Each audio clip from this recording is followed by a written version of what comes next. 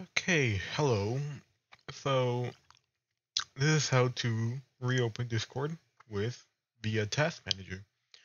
So let's say that you click this video right here. It's returned.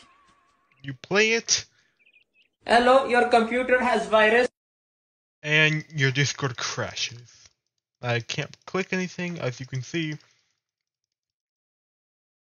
As you can see here, you can't click anything, bada bing, bada boom. So now all you have to do is press Control Shift Escape, and then Task Manager will open up. Click Discord and Task. Hold on.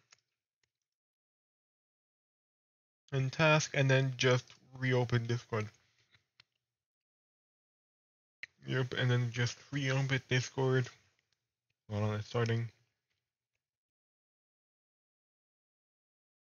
And then, boom, it works again. Just, it's completely new. So, yeah. Bye.